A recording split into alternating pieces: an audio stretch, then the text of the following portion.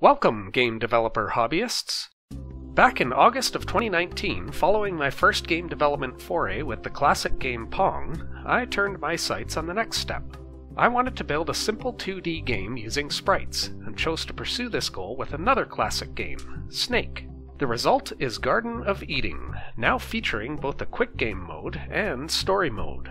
In this first episode, I'll be talking a little about SFML, the framework I chose to leverage for building my game. Then I'll take you through the creation of the initial splash screen.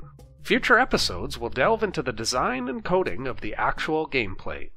So, what is SFML? The acronym stands for Simple and Fast Multimedia Library. It's a framework written in C++ that can help you build games and other multimedia applications.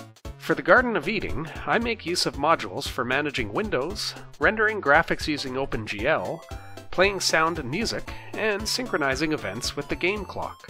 For this game, I wanted to stick with C++, and I liked how the API was organized in SFML. In the future, I'll be trying out other game frameworks like Godot and Unity, but for this game, SFML seemed to suit my goals perfectly. Our first task was to create the initial splash screen, while leaving enough screen space for the main menu to appear later. After finding a suitable font and some music, and getting some of the artwork in place, it was time to give SFML a try. Most monitors today run in a resolution of at least 1920 by 1080, which is an aspect ratio of 1.7 repeating. SFML class render window is what we want to use for 2D graphics. I chose to open the game in a smaller window, but with the same aspect ratio. The SFML view class is what we use to set up the coordinate system. No matter how large or small the user expands the window, the graphics we draw will stretch accordingly. The SFML texture class is used to load an image into the graphics card's memory. And the SFML sprite class is used to draw that image in the window.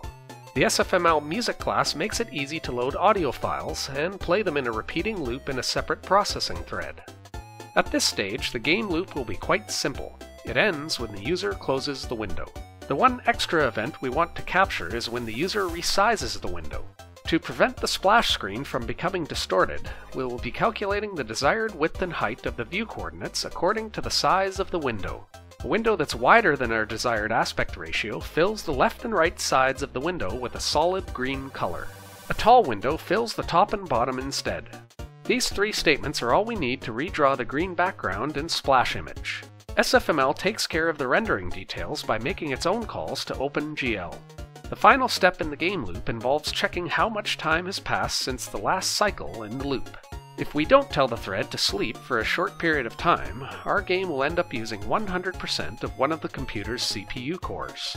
In this case, I'm aiming to redraw the window roughly 60 times per second.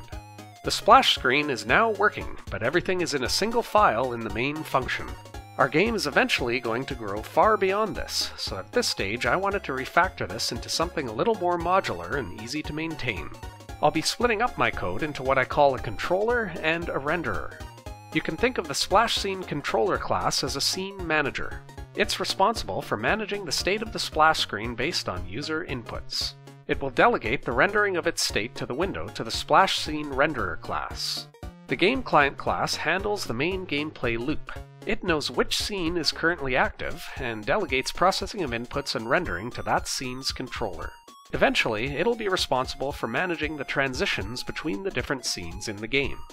Having the game client manage the game loop turns our main method into a simple 3-line program.